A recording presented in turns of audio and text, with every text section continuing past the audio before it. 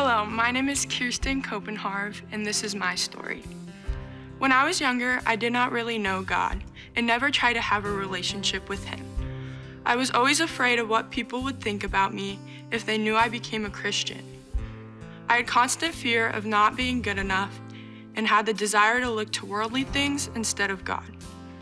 I was constantly living in fear, anxiety, and stress. I started to come to church more consistently in middle school, but still was never close with God. It wasn't until I started going to high school ministry that I started getting close to God.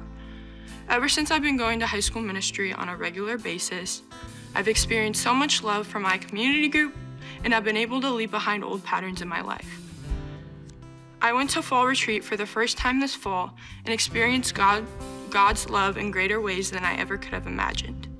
Baptism has been on my mind for a while, but after that weekend, God made me realize that I should not have to live in fear. I immediately came home and told my parents I wanted to get baptized. Once I started trusting God more, He has helped me to read my Bible every day and has given me a lot of courage that I did not have before. I realized Jesus died on the cross and made the ultimate sacrifice so that I could be saved from my sin and have eternal life. I realized that the next step in my faith was to get baptized, and am so excited for what God has in store for me.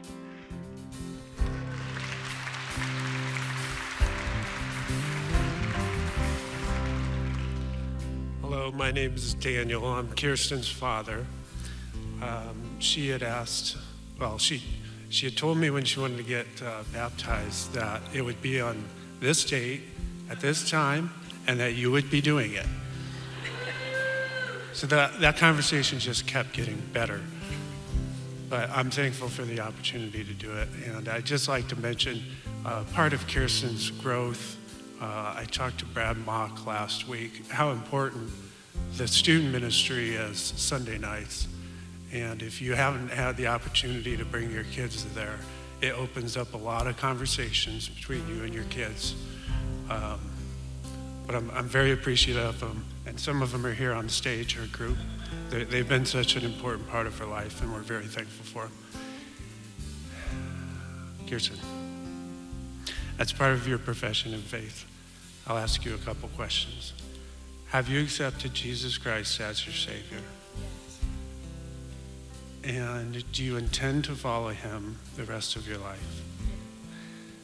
Kiersten, with that profession, I baptize you in the name of the Father, the Son, and the Holy Spirit.